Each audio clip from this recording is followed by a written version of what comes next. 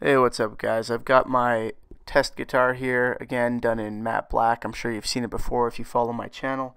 And today I'm just doing a kind of a freehand airbrush job on there just for fun as a test job.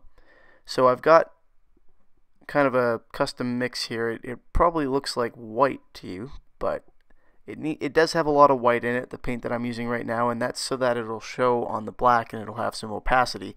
But you don't want to use straight white, and the reason you don't want to use straight white, aside from the fact that it just generally doesn't look all that good, is that it doesn't allow you any room.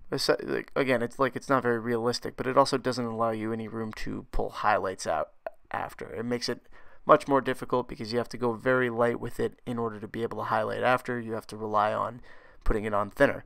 So what I've got here is a yellow with a little bit of brown and a white with a little bit of brown and a fair bit of yellow in it. And you can hopefully kind of catch that depending on how the light is, but you'll be able to see after.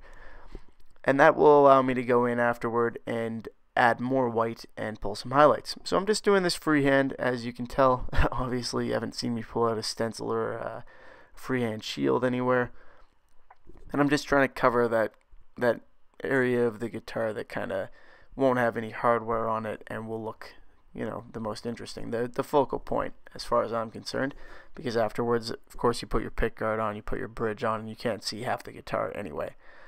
I'm just doing kind of a ghosted skull, not really bothering with the teeth, just fading that out kind of in a Cthulhu style thing.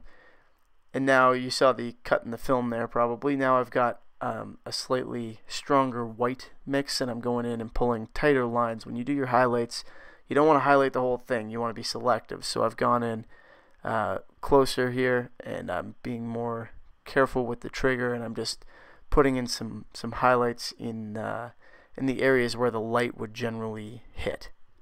So that's another thing you need to think about if you're freehand airbrushing or airbrushing at all, and you want to get that nice 3D effect. You have to kind of choose where your light would be coming from, and you need to make your highlights uniform. So in this case, my light source would be top left. So you'll see I highlighted the top left side of the bridge of the nose. I've got kind of the left of the area where the gums are there, and the top of the eyebrows and stuff, again focusing to that one corner.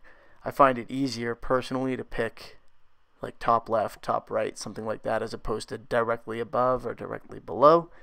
But to each their own. That's just how the perspective I find works best for me. So I'm just kind of finishing up the highlights here, and you'll have a look at what the finished product is like. I think it turned out pretty good for just a few minutes of freehand airbrushing. You can kind of tell it's hard to see in the light, but you'll see better in the next perspective that I give you here that it's got kind of more of a bony color to it as opposed to that pure white smoky look.